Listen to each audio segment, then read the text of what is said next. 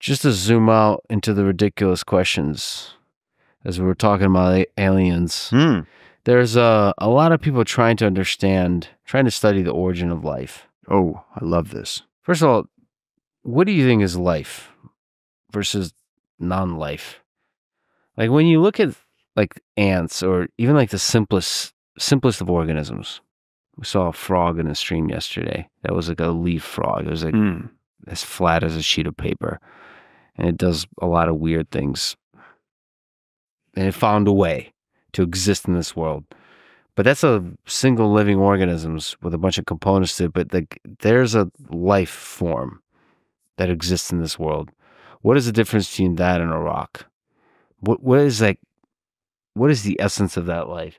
And this might be an unanswerable question. There's probably a chemistry, physics, biology way of answering that. Like, what to you is that? I think to me, life is something that grows in response to stimuli, like in basic biology 101. I think, and I'm fine with that. I don't need it to be more romantic than that, but I think it's actually comical how do you get from a rock to an orangutan? Mm-hmm. You know, and our answer for that is primordial soup. Maybe there was just stuff on Earth, and then the stuff just got up and started walking. Maybe there was nothing happening, and then all of a sudden there was a cell, and the cell had function, and then it complexified, and then it started reproducing and found male and female parts, and what? Like we are so under-equipped to understand how the hell we got here, let alone ants or even bacteria. I see this so many in very simple mathematical models, like something called Game of Life. There's cellular automata.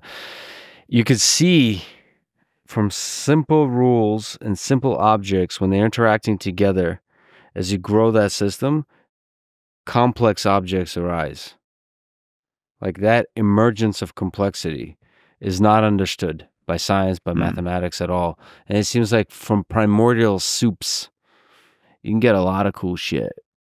And the force of getting from soup to like two humans on microphones, not understood, and it seems to be a thing that happens on Earth. I tend to think that it's a thing that happens everywhere in the universe, and there's some deep force that's pushing this along in some way. That there's something I don't want to sort of simplify it, but there is something that creates complexity out of simplicity that we don't quite understand. And that's the thing that created the first living organism on Earth. That like leap from no life to life on Earth, that's a weird one. That's a weird one. Because you can imagine, I think that the Earth is 4.5 billion years old, and you can imagine just this rock of a planet with like rain and storms and elements and iron and granite and like just random stuff. It's pretty easy to imagine that. But then I remember that book. I think we all had the same book when we were kids, and then like they show this like fish-like animal crawling out of the primordial soup, and it's like, bro, you just missed the most important part. Author of that book, bro.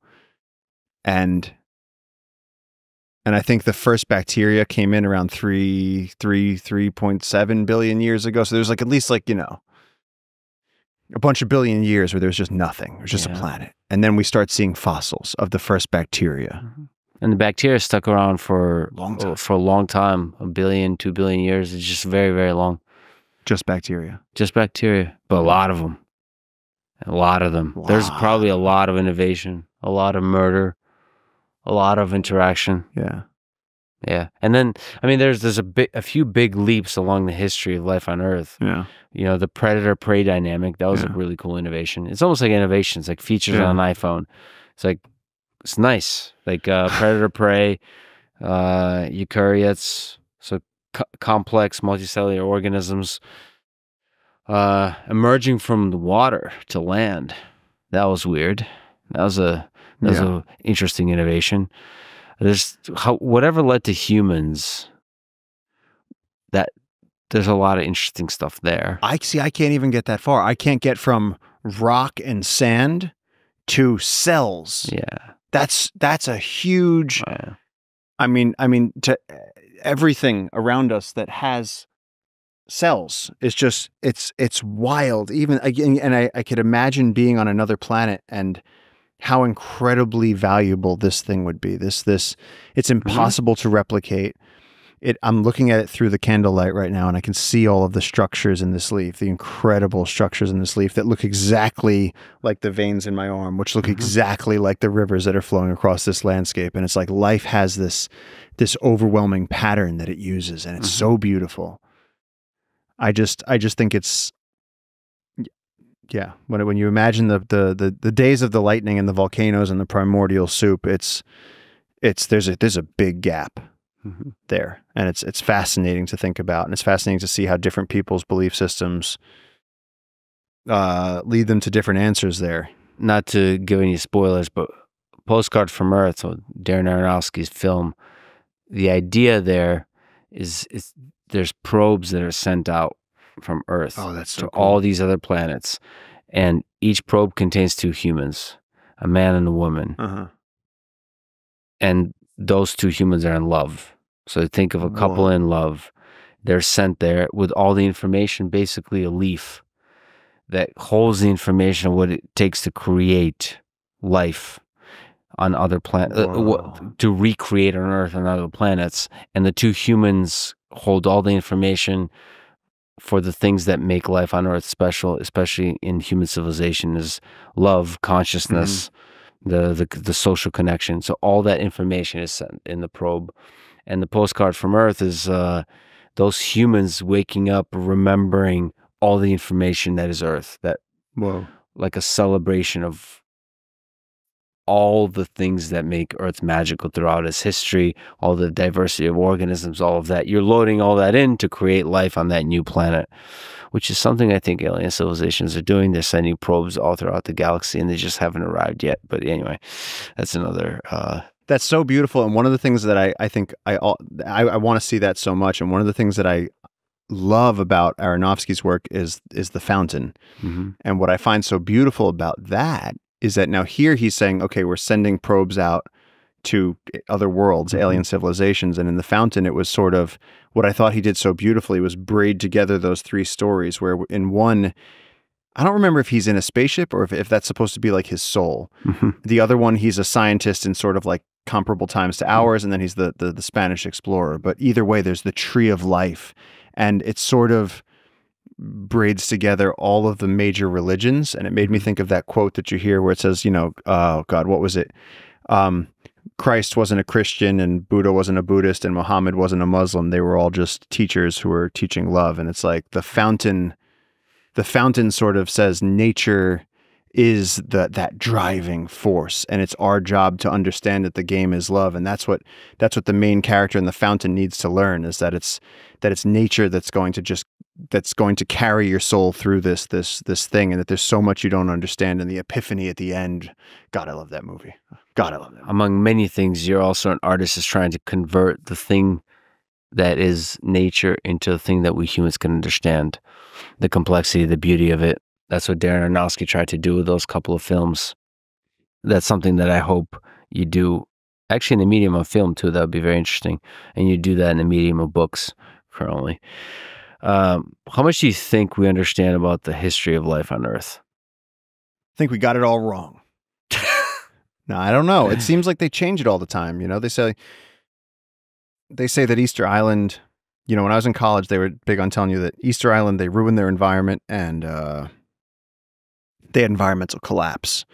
And that's why there was nobody on Easter Island. It was a cautionary tale. We could ruin our environment. And now it seems like they've changed their mind on that. And then when humans entered North America seems to be hugely up to speculation. And, the Africa spreading, that we all spread out of Africa, and then the Pleistocene overkill extinction theory. And it's like, it seems like every few years they update it and they change it, and they say, oh, the guys, no, the guys from 10 years ago, actually my new theory is the best theory. Let's write some books and get me on Letterman.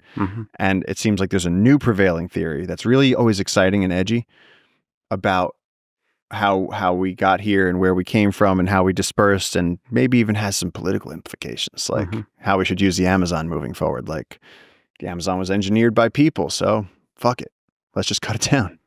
Yeah, I tend to believe that we mostly don't understand anything, but there's an optimism in continuously figuring out the puzzle. Sure. We offline talked about the Graham Hancock Flint Dibble debate on Rogan. I like debates personally. Yeah. So Flint Dibble represents mainstream archaeology, and I actually like the whole science, the whole field of archaeology. You're trying to figure out history with so little information. You're trying to put together this puzzle when you have so little, and you're desperately clinging on to little clues. And from those clues, using the simple possible explanation to understand. And now with modern technology, as Flint was trying to express, that you can use large amounts of data that's like imperfect, but just the scale, and using that to reconstruct civilizations. There are different practices, from the little details of what kind of things they eat, how they interact with each other, what kind of art they create, to when they existed, what are the time frames, all that kind of stuff. And that starts to fill in the gaps of our understanding. But still, the error bars are large in terms of what really happened.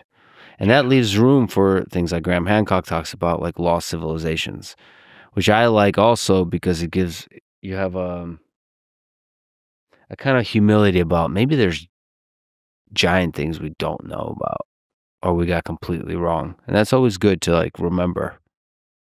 It's confusing to me to imagine like what I don't even know what ended where'd the Egyptians go? Like what happened to it seemed like they were doing so good. They had so much cool shit. But I mean, I was reading anthropological stuff in the Amazon about tribes that, you know, just through their societal structures and through their hunting practices that didn't really develop practices that worked, and kind of bands of people that went extinct before they could turn into larger societies. And there's a lot of people that got it wrong. You know, for every explorer that leaves Borneo and arrives in South America, there's probably hundreds more that just die at sea, get eaten by sharks, you know, avalanche. And it's so fascinating to me that all of us really, past our grandparents, don't really even know where we came from. Like, do you know who your great-great-great-grandparents are? Like, no. I mean, there's methods to try to figure that out, but really, again, the error bars are so large that it's almost like we're trying to create a narrative that makes sense for us. You know, that I'm 10% Neanderthal, therefore I can bench press this much, and therefore my aggressive tendencies have an explanation, when in reality there's so much diversity of personalities that they far overshadow any possible histories we might have. Your aggressive tendencies don't have any explanation. No, you need to you listen to me right now. I'm sorry, don't hit me again. Don't choke me out again.